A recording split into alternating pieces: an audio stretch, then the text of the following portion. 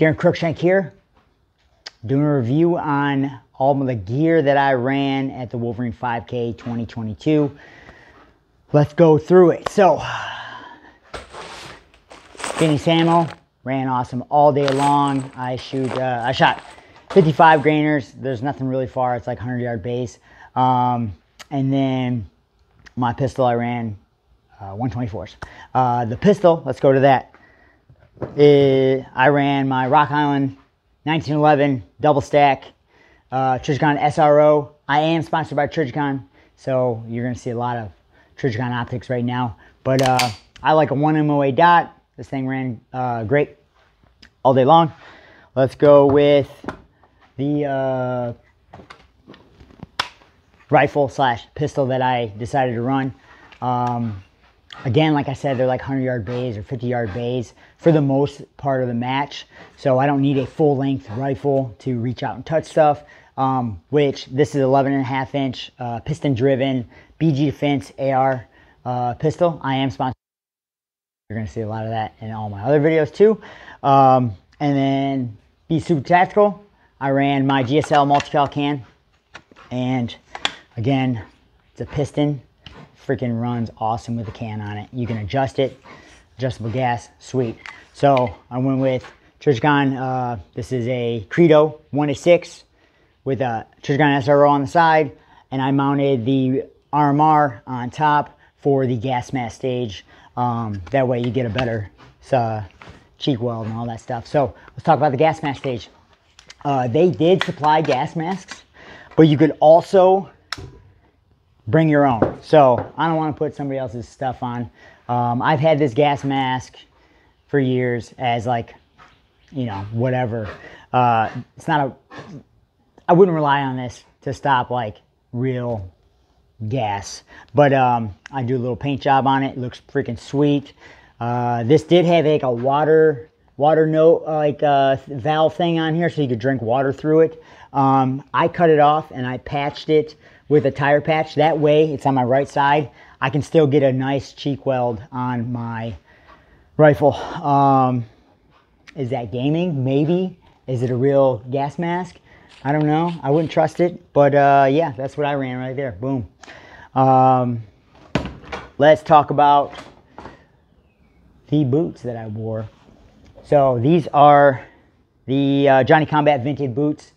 From Victos brand. These were awesome. They're vented. They're like, if water goes in, it comes out really easy. I ran these on the hike and everything. I tracked 9 miles in the woods. I've done multiple hikes with these things. I shoot almost every match in them. Yeah, so I like these. These are the Victos vented Johnny Combat boots. I actually didn't wear a shirt all day long. I shot the match and did the hike with no shirt on.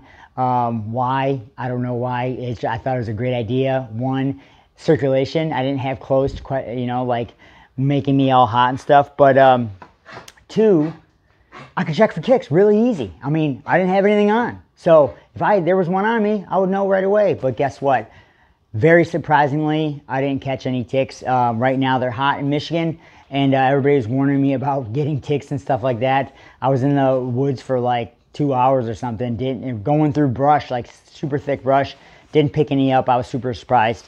I rocked the Victos brand. What do we got here? Operator shorts, super light, still has a belt loop for the gun belt, which is awesome. But yeah, I was rocking shorts all day long. Didn't get burned, didn't skin my knees or anything. We were like running and jumping, doing all kinds of crazy stuff. I was fine.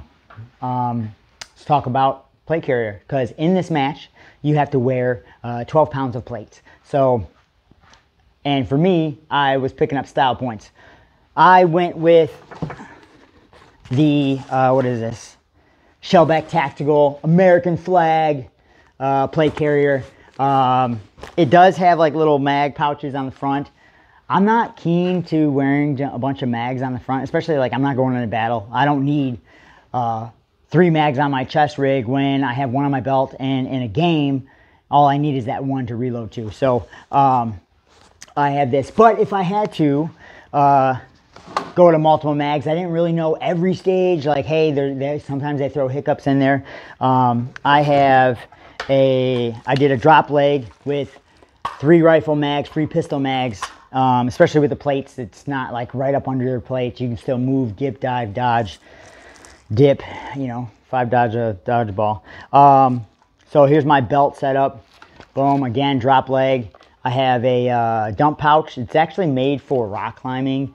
American flag, it's like for like the whatever they put on their hands, chalk.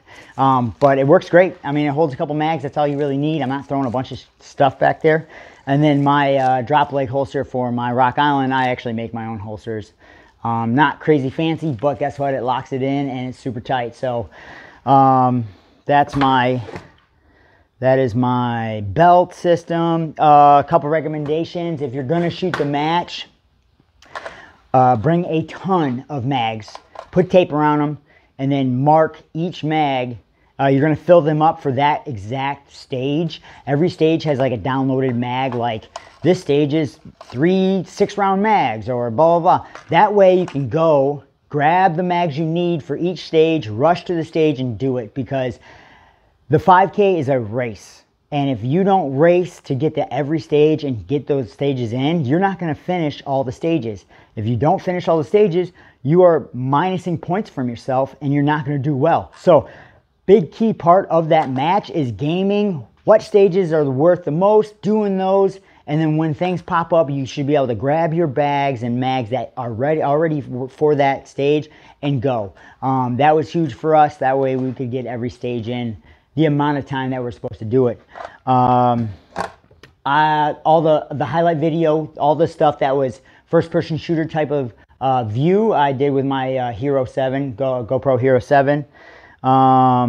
Let's talk about glasses. Not a lot of people think about this, but I think it's a huge advantage. So during the day, especially super hot days, when your glasses fog up, right? You're shooting glasses. If you're just using those like crappy little plastic ones you find at Home Depot or whatever, those are not gonna do it.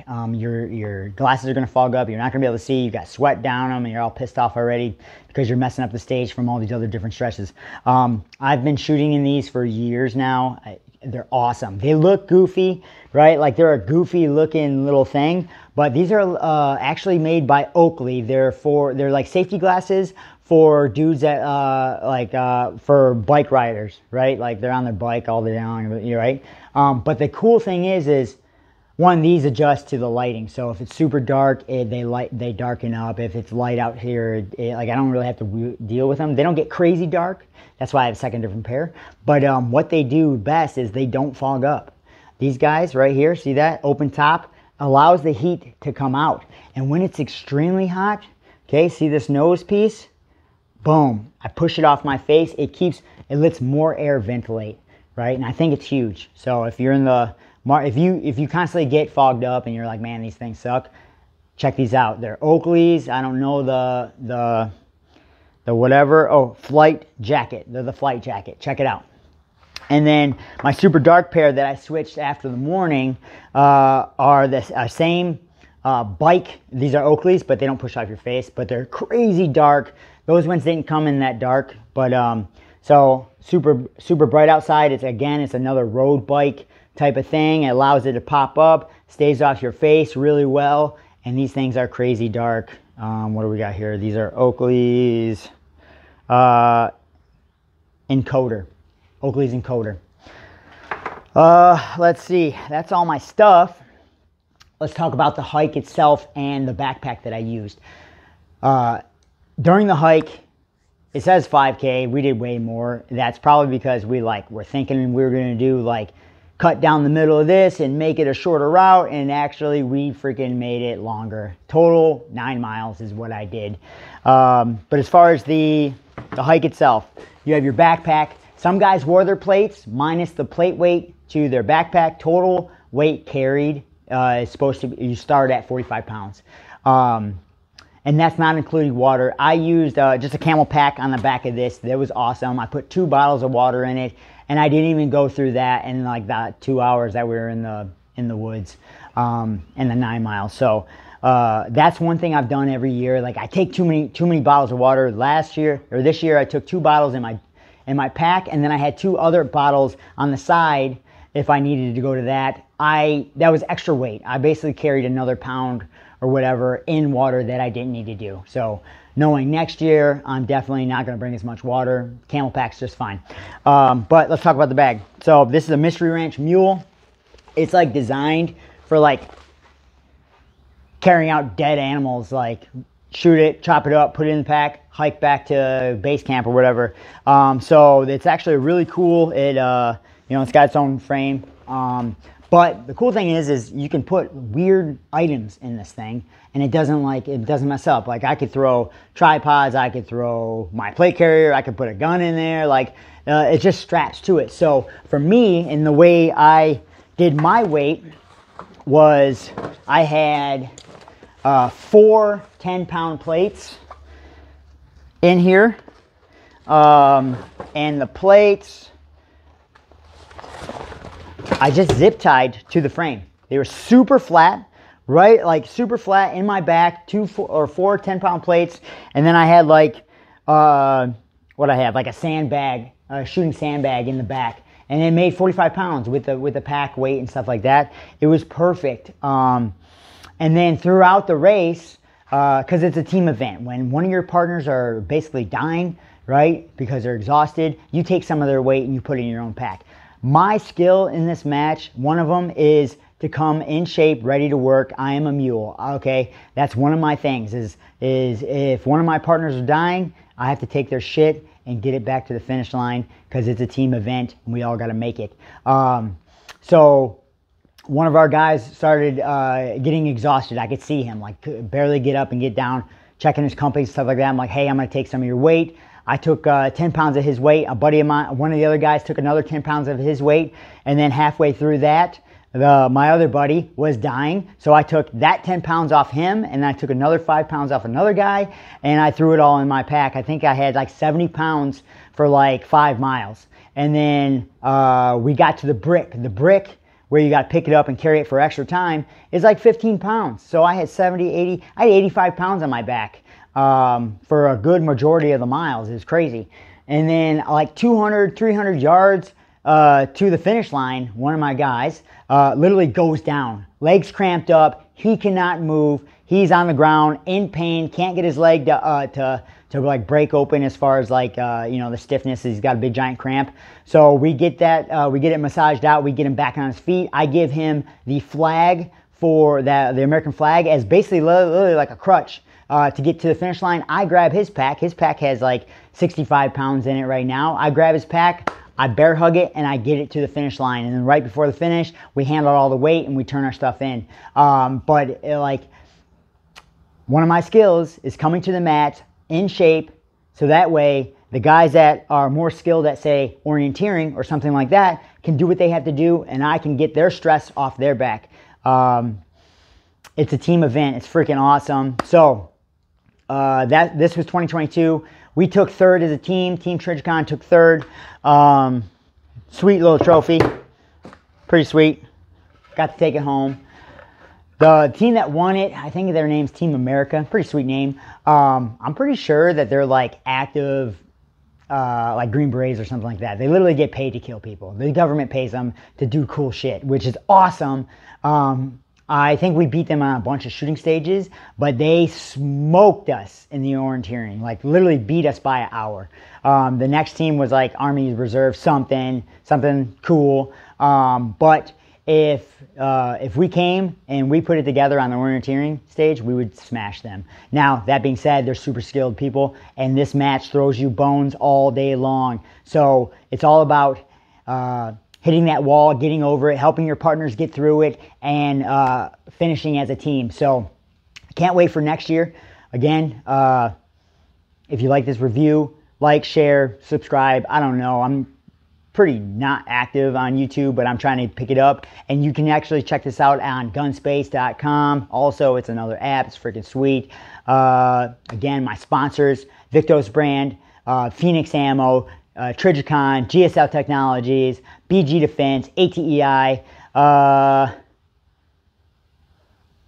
There's a lot. I get hit in the head a lot. Okay, well, hopefully you guys like this. Peace out. Later. Bye.